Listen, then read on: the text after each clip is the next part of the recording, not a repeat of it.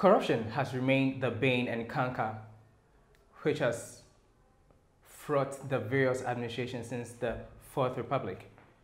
Now, no matter the approach used by the various governments, it still remains something which no one can actually get rid of because it keeps bedeviling every administration. I'm here with the former director of the Ghana Integrity Initiative in the person of Vitus Azeem, and he's going to tell us what we are in right now, the situation we're experiencing right now, and the way forward on how to curtail it and essentially obtain good governance.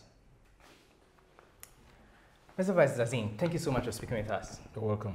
Great. So, tell me, what's the situation right now? Are we safe? Yeah, if you don't mind, let me start by saying that corruption is not the bane of just government since the Fourth Republic. Okay. Corruption has been with us since independence. You can remember what Nkrumah did, dawn brokers and other things that some people had to be sacked because of corruption.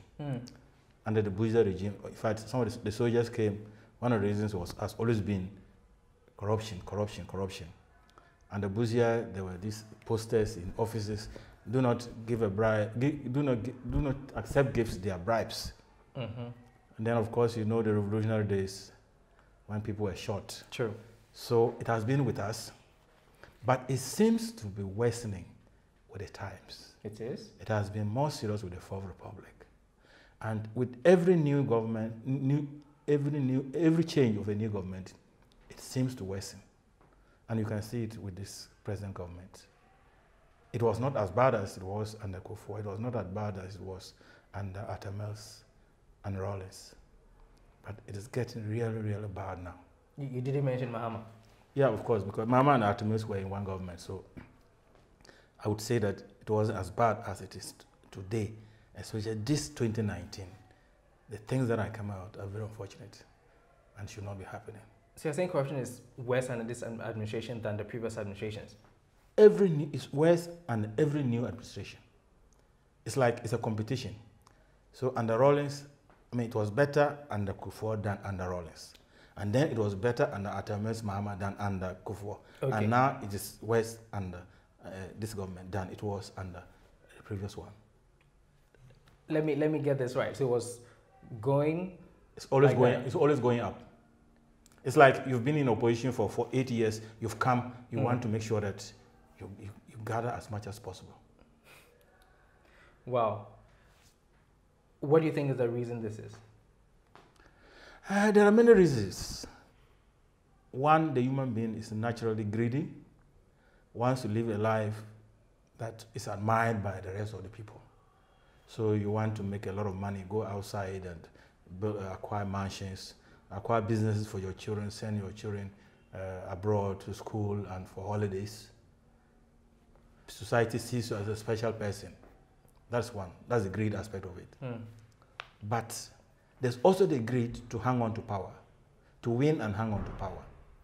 So, and our democracy says that you cannot win power if you don't have money. Okay. So you spend some time trying to raise some money. Sometimes you may not even have the money yourself. So you get it from people and against promises. When I come, I'm going to make you deputy minister of this. I'm going to make you minister of this. I'm going to make you minister of this. Or you're a contractor, I'm going to make sure that you get the juiciest contracts in this country. So you come in with those promises. And if you win, you have to honor those promises. Okay. Now, those promises include giving positions and jobs to people who are not capable, who are not qualified to do those jobs. Like you give something to a contractor to construct a road. He's not a road contractor. Then he also passes it on to somebody else and takes a fee. Okay. Because you owe him that allegiance. You cannot actually do any serious thing to the person. Well, so this has been the pattern throughout. Yeah. But the 2018 CPI scores, however, say that this administration has performed better than, I mean, this year's has been better than last year's. But what you're saying is contrary to this. You see, the Corruption Perception Index uses 2 years information. Okay. It's not just like, if you say 2019, it's not just information about 2019 alone. they would have taken information from 2018 as well.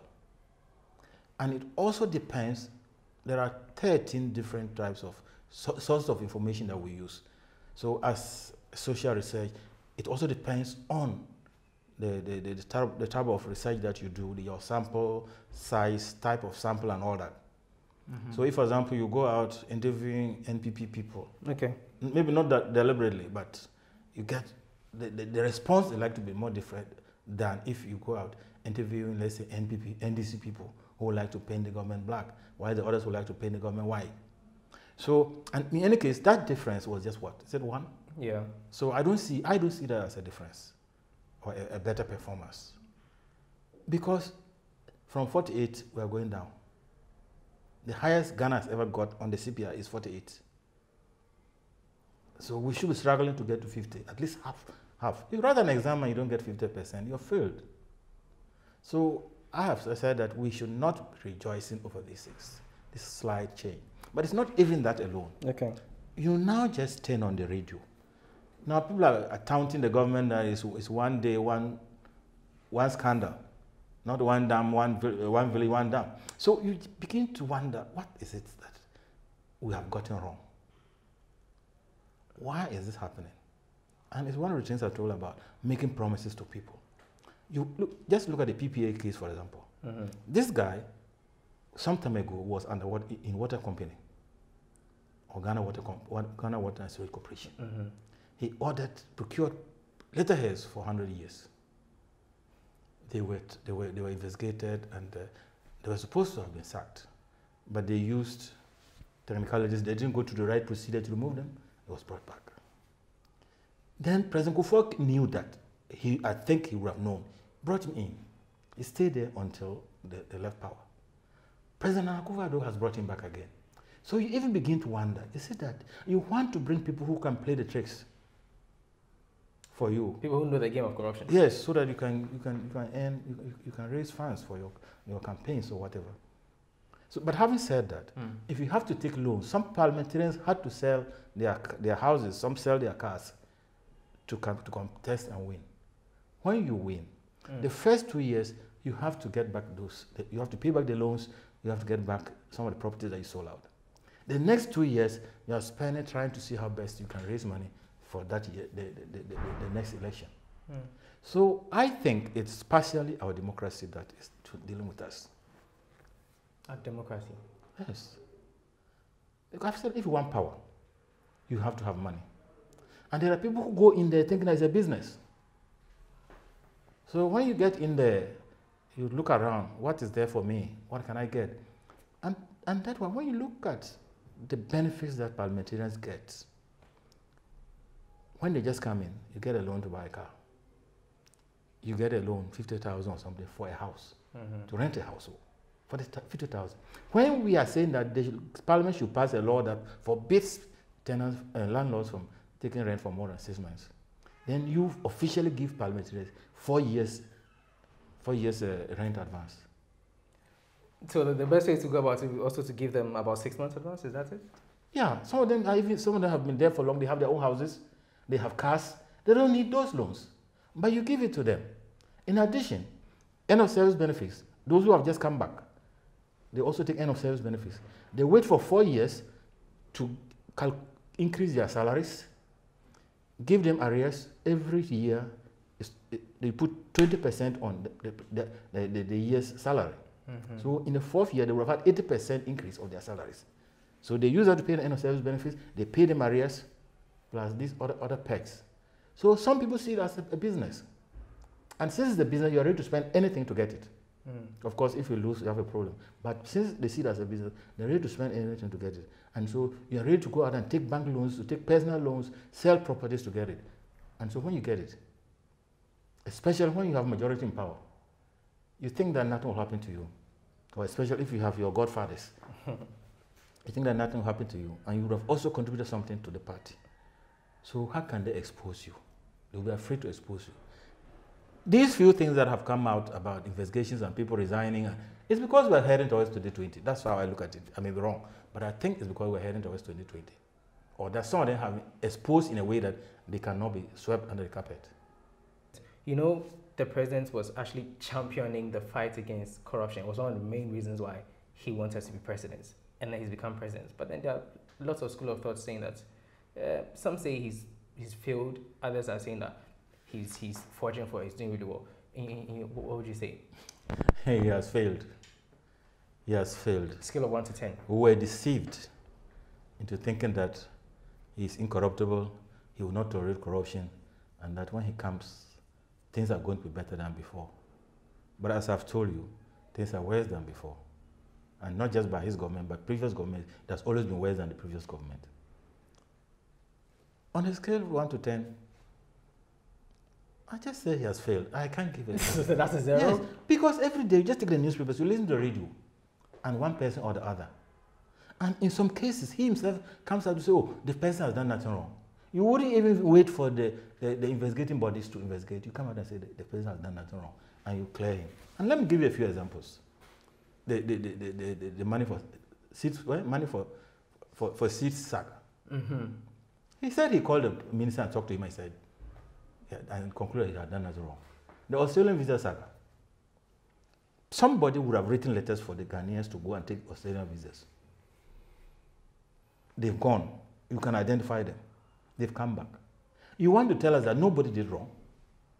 Even if the deputy minister was not involved, if he did nothing wrong, how about the person? You cannot trace the person who wrote the letters for them to go to the embassy to get the visas? Bust. We had two scandals before the minister finally resigned, and the minister probably resigned not because of those scandals. We don't know. So you can continue to count these things, and you don't see him acting until just these last two things. The PDS is still there. They're supposed to come back with a report. Mm-hmm. What is in the report? The ayahuasca thing. The president told us that, or said that he has the law, he's not compelled to release the report. Mm-hmm. But if you are sending a bill to Parliament on that, don't you think that parliamentarians need to know what is in that report because it will help them in the debate? Why did you spend money for a committee of 3 eminent Ghanaians to sit down and do to investigate the matter? At least, if you don't want to give us a detailed report, come out with your white paper so that we know that, yes, this is what was found, you've accepted this, you have not accepted this. It's screaming coin. Transparency, accountability are the tools for fighting corruption. And they don't exist now. Transparency, accountability has vanished under this government. It appears. Or at least they have reduced. To be fair, maybe we say would have reduced. Because at least you go to some offices and you want information, they'll give it to you. But when it comes to these high profile cases, that's where the government is found wanting. There have been people who have come out to say that it may not necessarily be the president per se, but it's the bad nuts around him. Do you agree with that school of thought? Who put those bad nuts there? When you are not corrupt, when you are incorruptible, but you have been given power and trusted with state power to use it for the benefit of Ghanaians, and you are not acting, your inaction is a demonstration of your failure, to fight corruption. You have all the powers. You can sack a minister today. There's no minister in this country that you cannot sack. Unless, of course, he started by surrounding himself at the beginning with family members and relatives, so maybe there he cannot sack them because of that relation. But that's not official. So he made a mistake from the very beginning, appoint 110 ministers, some of them from his family and close associates. So it already compromises your power to deal with corruption. So if somebody says his people are bad nuts, you put them there. Even if you put them there without knowing that they were bad nuts, you found out that they are bad nuts. What have you done to them? It's where you say that, it's the reason he appointed a special prosecutor. Under this administration, he passed the RTI bill. Don't all these sort of make up for that? How long did it take for the RTI bill to be passed? They promised. They made, even after winning, they made certain public pronouncements.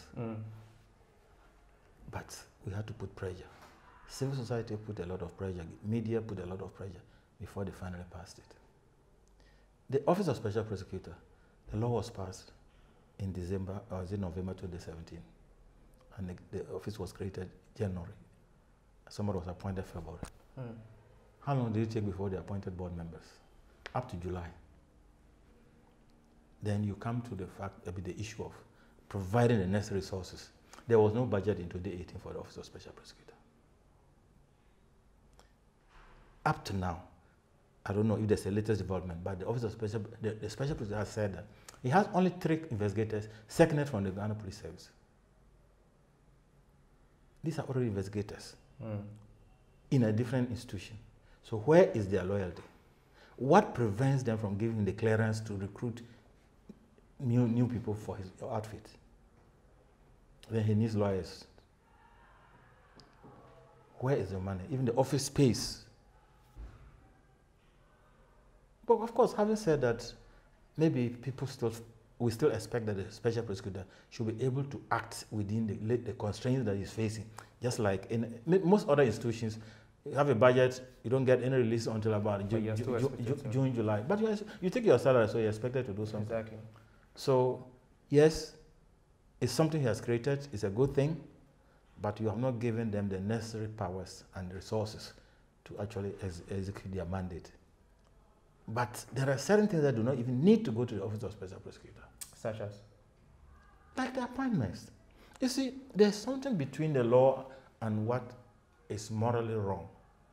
If I've appointed you to do something and I see that you're not performing, do I need to send you to the Office of Special Prosecutor for them to say that you have done something wrong, should be removed? You should go ahead and call the person to order. This is the information I'm having that you are doing 1, 2, 3, which are not right. So either you change or you go. And if the fellow doesn't change, he goes. You don't need to send the person to Office of Special Prosecutor. And again, these things that they've just done this week and last week, when you suspend somebody, he's probably still staying in his government bungalow, he's probably still having his car and other facilities at his disposal. Because he's under investigation. Those that are fired, they said they've made them to resign. And I just read the one of the letters. Take whatever benefits you are entitled to by law. When you sack somebody, what benefit does the person take? So are we serious about the fight against corruption? We're just painting the top to make it look white. But under, it's not white. Wow. So in 2016, the former president, Mahama, he established a citizen complaint center to sort of help incorporate the citizenry into fighting corruption. And we do not know what has happened to that. What do you make of this? No, I don't actually know. Because if it's 2016, I'm not sure that much was done.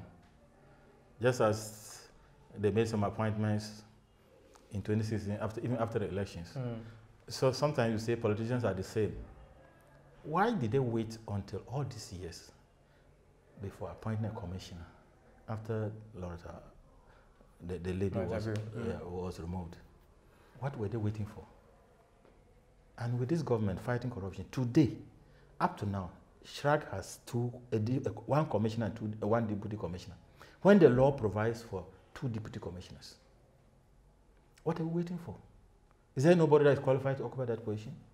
Or is it a deliberate effort to frustrate the institution? And it has always been like that. No government has, under this Fourth Republic, has been very faithful in giving the commission 3 commissioners. Somebody is acting, somebody is, and then leaving with a deputy commissioner is made to act, which means you have only two people when there's supposed to be 3. The law says 3. So if there's a controversial matter that they are going to take a decision on, and they vote opposite, 1-1, what decision are they going to take? You see, so when you are looking at the performance with regards to fighting corruption, don't just take 1 or 2 things and say, oh, it's done well or it's not done well. Look at all the things. Institutions. Up to date, there are still institutions that do not have boards of directors. What is the reason? To give the CEOs or whatever, or the ministers, the leeway to do what they want.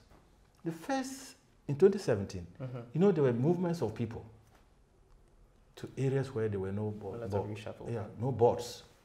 So the minister was able to do certain things. Maybe if there was a board, they might have been able to ask him to put his legs on the brakes. This didn't happen. So he deliberately delayed, allowed them to do the wrong things. And when a board comes in, they'll find it difficult to say go. And especially in our system where the CEO decides what the board should get as let's say allowances and all that, and then the board also determines what the CEO should get as his salary and other remunerations. And look at what's happening at GRA, acting chair of a board. You rent your own properties to the institution. Taxes. Government cannot operate without taxes.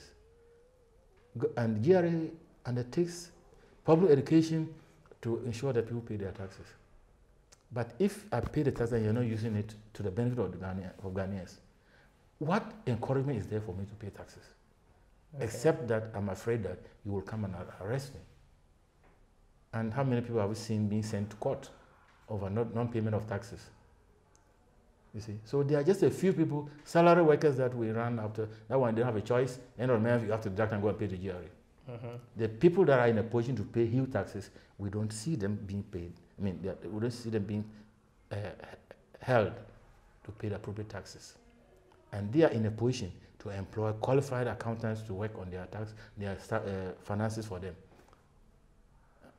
So you see, Ghana could have been getting twice the tax we are getting today if we're serious about going after people who should be paying taxes. Final parliamentarians, how many of them have tax files? But you know, a lot of them are doing private businesses. So when they just say, oh, our tax are deducted from salary, that's not it.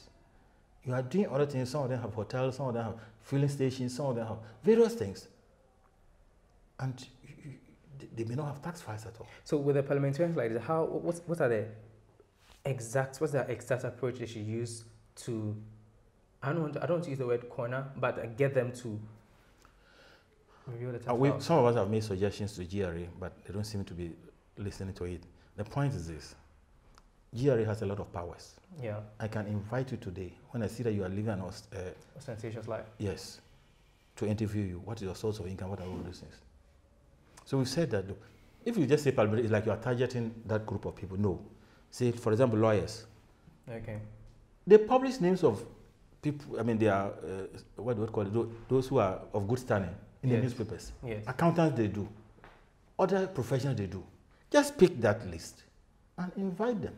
Or just send them tax returns. Please complete these things. And there's a declaration there to sign that what you have put there is true. So if later on it's found out it's not true, you're held. Auditor General, assess declaration. We don't know who has declared, who has not declared. Not to talk about what they have declared.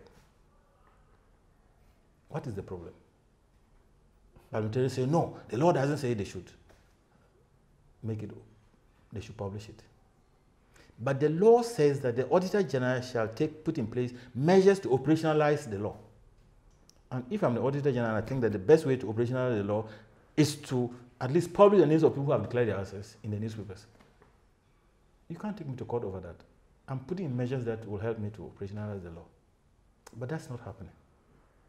Not to talk about what is called, in some countries, I think Tanzania, there is a whole desk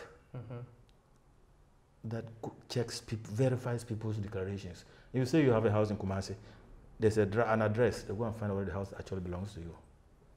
Because there's this joke about an MP in Uganda, or is it a minister, when he came into power, in the asset declaration, he put that he had 4 houses. He had already made up his mind every year I was going to build a house, so at the end of 4 years, we have 4 houses. So he put it there. So if you open his declaration after the 4 years, I already had this house before I came in. Okay. And you've heard politicians say, we are our own people, we had our wealth before we came in. What is the wealth? Is it in your asset declaration? Talking about the suspension of the PPA boss and what went into it, do you think the approach or procedure that they've used in handling the situation is the best, or was the optimum way to handle it? Well, we are in a democracy, and the point is always that we should give you a chance to make your case. So they're going to investigate and probably come out with whatever. If he's found guilty, then he would be, he would face the full rigors of the law, if that is what will happen, maybe prosecuting or something. But you see, the word suspension means that you probably, they didn't even say suspension without pay, which means you still be enjoying your benefits. That's my worry about that. And whether there's no likelihood that somebody can tamper with the documents. My second concern about that is that he has been suspended, but the NIH people have been sacked. So what is the difference? When they are found, when they are accused of a similar, well, the same crimes. Okay. What is the basis? I don't know. Would you say that your former office, the GIA, did it have any influence from the government? In terms of, at my time? Comparing your time to what we have today. I cannot talk on what happened after I left, but I never, at no stage did any government official come to my office or call me or invite me to a meeting to talk about what the work we do. In fact, there was only one day somebody passed by. That time we were at Kosu. Somebody passed by and said, oh, he was passing by, I just wanted to say hello, somebody in government. And he said, oh, but you people, you are worrying us too much. That's all he said. Then I said something one time, another NPP guy, that was Akufo-Addo, called me and said what I said was not good enough. He's the president of this country and I shouldn't have used certain words. What do you remember the words you used? Oh, I used like, I don't remember, but it's like hiding. There's an expression when you're refusing to face the facts. Forgotten the word, but at least I said something that they felt. But that was just, he was advising me as a friend or something, but he's an MPP strong person.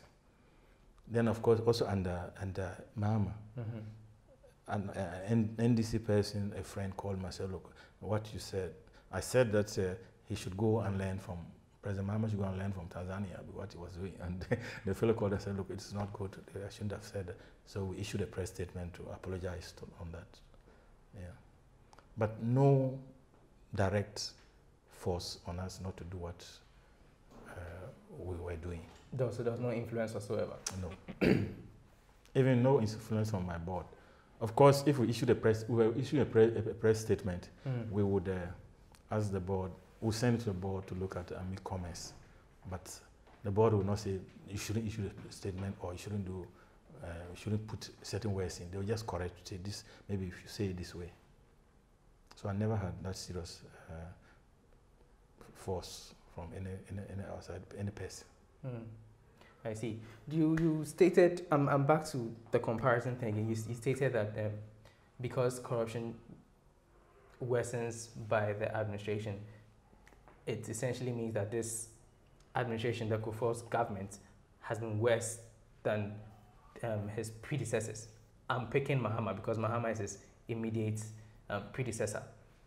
Now, the General Secretary of the NDC, has come out strongly to say that Mahama's fights against corruption is unprecedented. This government cannot compare. But then again, there were some investigations or some exposés. I can easily recall the Ford, what we termed the Ford saga. Of course, it was rubbished and everything. In your own words, would you align to what he's saying, especially since you've already said that this government is doing worse, but taking the two subjects, Akufo-Addo's approach and Mahama's approach? If you just want count the corruption allegations that were made under Mahama's government and the corruption allegations that are made under his government, and you see which has more allegations of corruption, and you will agree with me that this government has more. You just list them, the Americas, the PDS, the BOSS, the Australia, there are just too many. In 2 years old. Okay. As compared to somebody who was there for 4.5 years. Okay. So when you look at that, and I think that we shouldn't compare. But I've also already said that every new government has more than the previous one. Just your final statement. What should be the best approach moving forward from this administration for good governance to be able to curtail all these things? It appears some of us have been fighting a losing battle. We need a third force in this country. Because when you have NDC or NPP, they come out and they wait for 8 years knowing that they are coming back. So they don't care what they do when they come back, especially trying to pick up the pieces that they left behind. So we need a real, serious leader. We need a president that will be bold to fight corruption. And I'm talking about elections, I'm not talking about any unlawful means. And that's why some of us have been saying that, look, the opposition party, small opposition parties should also come together and see whether they can form a third force. But they are not also serious. Each of them wants to be a president. And if you cannot get 10 votes, 10 parliamentarians in parliament, how do you expect to win power as a president? But they don't want to come together. I don't know whether they benefit by being in small opposition parties. They will not take so. So unless the president changes, whether this president or any other president changes and decides that, please, I am not going to tolerate this, we will not succeed in the fight against. This has been the former director of the Ghana Integrity Initiative. We need a third force in this country, and this administration, the Akufo-Addo government, needs to sit up. I mean, from everything he stated, it just means one thing. The performance has been the worst so far. And despite what every appointee comes to say, despite what every minister comes to say, I mean, the experts are saying that it's just not enough.